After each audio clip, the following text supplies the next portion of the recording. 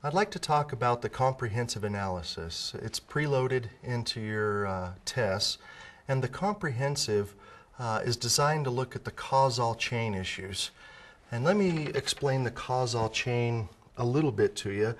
Another way to think of the causal chain is what are the issues that are causing the most dysresonance in the body. And when we test for the causal chain, it's fairly simple. If you see here, we've got these check boxes for single and one by one. None of them are checked. We let the body go through these filters in a pass-fail methodology. As long as they pass the test, it keeps moving. If they fail, it's because of a causal issue or something in there is causing a great disturbance in the body. Now, many of the other tests are outside the causal chain, and I'll explain those as we get to them. And when they're outside the causal chain, we're just asking the body which of these, if any, are causing any disturbance whatsoever. Another way to think of causal chain is possibly plane turbulence. Many of us have been on planes where the captain calls back and says, "Buckle up," and all of a sudden you're thrown right and left and up and down and going all over the place. That would be a most dysresonant or a causal issue. Whereas sometimes as we're going along, we just hit little turbulence and shakes it up, and that would be less dysresonance or any dysresonance. And so that's the difference between causal with the comprehensive and a myriad of the other tests. So if we go into the comprehensive, what I'd like to do is review a little bit of each filters and what they're designed to do. So obviously, the first test you can see here is allergen sensitivities. If they pass this test, it moves on. If they fail the test, you can see it will load up different remedies associated with different environmental allergens. And the same is true for all the other tests. The antibody disturbance, if they fail this, it will give you some information on IgA, D, E, F, G, and it'll give you an insight to whether it's viral, whether it's bacterial, whether it's food, whether it's environmental. And the bacterial signatures, if they fail this test, it loads up numerous bacteria, and the body will show you which one it needs to rectify. The bioavailability relates to how the body can absorb nutrients. Sometimes they're there, but they're not bioavailable. They're not in a form that the body can utilize. This will help with those absorption issues. The cell permeability obviously relates to issues of getting remedies, nutrients through the cellular membrane. And all of these will have descriptions, and all of these help strengthen that process of moving items through the cell membranes. You can see the cell salt imbalance. The 12 tissue salts also help with the osmotic pressure and moving things at a cellular level, as well as if you look at the homeopathic materia medica, they have some greater influences as well. The chakras, and if we look at the chakras, sometimes the chakras would be out, and if this shows an issue, it'll show you which chakra, and it's kind of fun because if you look at the chakras with other technology, they look like a major highway intersection, and you can see where a lot of the energy runs through the body in the chakras, and they can have emotional as well as physiological tie-ins. The chemical toxicity is pretty straightforward. It deals with chemicals that we run into in the environment. Chemical toxicity 2, you'll notice, is set up to detox specific categories, and these categories detox pharmaceuticals if there's residue left, over-the-counter remedies, or recreational. It'll detox all three. And the chromosomal SAR code, you'll want to become familiar with the term SAR code. That's a homeopathic term for optimum blueprint. Often the chromosomes, the DNA or the RNA, are weakened through oxidative issues. And if they're weakened and it shows up one of these chromosomes needs to be strengthened, this is the optimum blueprint, and it'll instruct the body to start making chromosomes in this format rather than reproducing the damaged patterns. And that's what chromosomes are, is an optimum blueprint. And you'll see we have chromosomes for male and female. And when you run on the demographics, if you select male, obviously the female test will disappear, and vice versa. We've got remedies for circulation and color filters. Now, colors are really interesting. Colors all have a frequency, and if the body can't process that frequency of red or green or yellow, you can actually get physiological symptoms. Colors would be in the family of an altered immune response, therefore they consider them in the allergy field. And constitutional weakness we talk about in another video, so I'll go over that one. Dental disturbance we also will cover in another video. Dietary concerns, and this one is really unique. It will come up and tell you the diet plan that will be best for you at this time. Even though you'll see type A, type B, type O, or AB, a lot of these were originally based on blood chemistry. An example is my blood chemistry is A positive. I've actually tried the A diet and I got very sick on it. Tested myself on the equipment, and the B diet came up, which is a higher protein diet. So what's unique about this is it looks energetically what is the best diet for your body, whether you have that blood chemistry or not, and it fine-tunes it to you as an individual. Now, digestive maladies we'll cover a little bit later, and drainage block. This is items and remedies. Oftentimes there's toxins lodged in the tissues in the drainage organs that have started to block their capacities. This will help open up those pathways and help the eliminatory system rectify itself. The electrolyte disturbance is pretty straightforward. It looks to see if there's any imbalances with the salts. A lot of them are from our diets. Fatty tissue disturbance is remedies that help with the fatty tissues and toxins that lodge in those areas. The food additives are a detox for a lot of common compounds that are put in foods. The food sensitivities list we'll go into later, but that has this one has the categories instead of all the individual foods, and we'll go into all the individual foods and how we look at those a little bit later. The fungal signatures is a nosode, and a nosode is a homeopathic term for any pathogen. And if you fail this test, it'll load up 327 fungi, let your body show us which one it has the issue with and needs to correct. The genomes is straightforward, the RNA, the DNA, the PNA. Geopathic stress is a unique one. Geopathic stress comes from naturally created or man-created fields of energy. If you'll notice, aqueducts, as they run under, can cause electromagnetic fields that an individual may respond adversely to.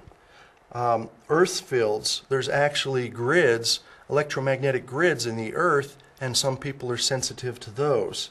The electromagnetic is mainly man-made energies, lights, computers, mineral deposits. Different irons have an electromagnetic capability and can alter function in the body. And of course, power lines, whether they're overhead or underground, create a field of energy that may or may not be harmful to an individual, and this test would indicate that. Harmful energies, you can see we go into more of the man-made, the microwaves, the radioactive issues, radon gas that accumulates in basements. And heavy metal burden is straightforward. That's the heavy metals. If you want to view any of these, you can click on the folder to expand it and see what's underneath that issue or filter. Homeopathic samilium contains all 1,400 homeopathic remedies that you can use a materia medica to reference, and we'll talk about reference material in another video. Hormones are pretty straightforward. It includes all the hormones as well as some of the glands that are responsible for the function in the system. We also have, if you're a pharmacist and want to give bioidentical hormones, we can identify the ones that would be of most value to the individual. Immune function, we've got a number of remedies that help bolster different aspects and functions of the immune system. Inflammatory issues, These are remedies that help bring down inflammation in the body. And the Lyme disturbance is all the Borrelia family of bacterias. And you'll notice we have Lyme 2 and Lyme 3.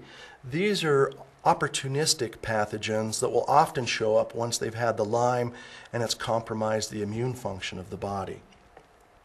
Mental or emotional stress, this is the Bach flowers, the bush flowers, and the North American flowers. The meridians, we can actually look to see if those energetic pathways in and of themselves are not functioning at optimum values.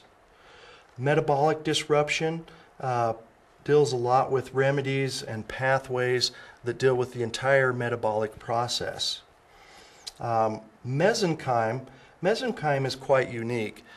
Mesenchyme currently is being referred to as brain stem cell research, where they can take some of those brain stem cells and program them to grow a liver, grow a kidney. The body produces these naturally, and in damaged organs it will move some of these cells towards that area and program them to become that tissue in a healthy format. Miasms we'll discuss a little bit later. They deal with inherited predispositions. Musculoskeletal weakness is pretty straightforward. That goes with remedies with that system. Mycoplasma and mollusites, that is another pathogen or nosode family. Mycotoxins. Mycotoxins are toxins that are excreted by pathogens while they're in your body. And if there's enough of a buildup, they can create a form of chemical toxicity, and this will help flush those items out of the body. Neurological imbalance. This is all the neurotransmitters, and we'll cover this in another test. Non-vertebral misalignment. This deals with other physiological areas, joints in the body, that may be out of alignment and need some work with physical therapy. Oxidative stress deals with how the body responds in the environment, and we've all heard of antioxidants that protect us against a bunch of these harmful items in the environment, and this can evaluate that. Parasite, again, is just the nosode family. Parasympathetic disturbance, this looks at the parasympathetic system and how it's regulating the different systems in the body. And phenolics we'll talk a little bit about later in the allergy sensitivity profile, but they are in that family. And pH is pretty straightforward. And polarity, all the cells in the body, the electrons as they spin, have a rate and a direction that they should be going. If they're not moving that angle, rate, or direction, the polarity will be off, causing basically communication issues in the body. And if the communication isn't working right, if you give them a homeopathic, nothing will happen because their body can't process the information. And so we can look at that in the comprehensive visit as well. And the prions are in the pathogen or nosode family. They're the new hybrid pathogens. Most of us are familiar with mad cow disease, and a lot of these are in that family. And they come in two states. One's an inactive state and one's an active state. With the technology, we can't determine if they're active or inactive. We can just determine if they're there or not. And a lot of times they'll show up on me, believe it or not. The ones for mad cow disease, I'm a fairly large advocate of eating proteins because I work out. And it'll show up on me about every 3 to 4 months. The homeopathic will stimulate my immune system to go in and destroy that pathogen and remove it from my body before it starts creating any issues. The protozoa is also in the nosode or pathogen family. The respiratory distress filter is self-explanatory, remedies that help with that aspect of the body. And we do have strengtheners for different SAR codes or optimum patterns or blueprints for systems in the body. And we have a list of SAR codes, and we'll show you that in another test, how we can go in and fine-tune in detail where the body really needs to restructure and rebuild the tissues. The skin afflictions is straightforward. It's remedies that help with the skin. The sleep, remedies for sleep. Sympathetic disturbance, these are remedies that help with the sympathetic system to see if it's functioning at optimum values. TMJ stress, we'll put this in another test and show you that. These are all the muscles that deal with the temporomandibular joint.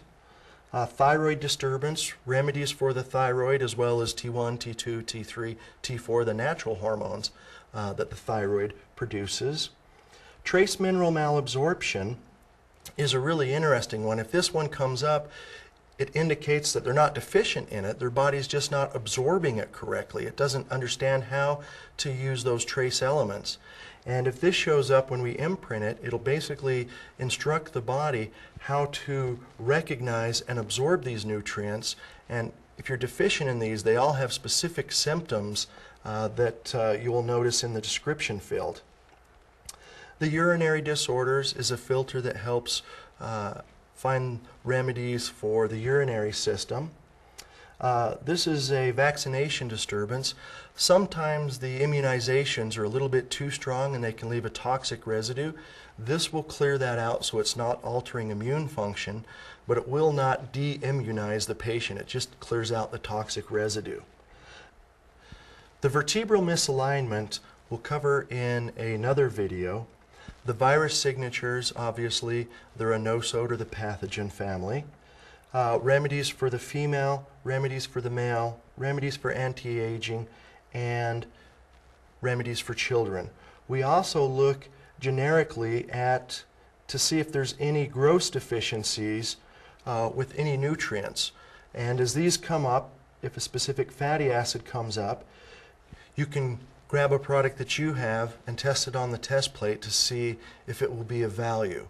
And so again, this is the basic premise of the comprehensive, is that it's looking for the most dysresonant issues in the body, whereas all the other subtests are looking for any dysresonance whatsoever, whether it's very small or it's very great, whether it's symptomatic or it's just a disturbance. And this is the comprehensive protocol.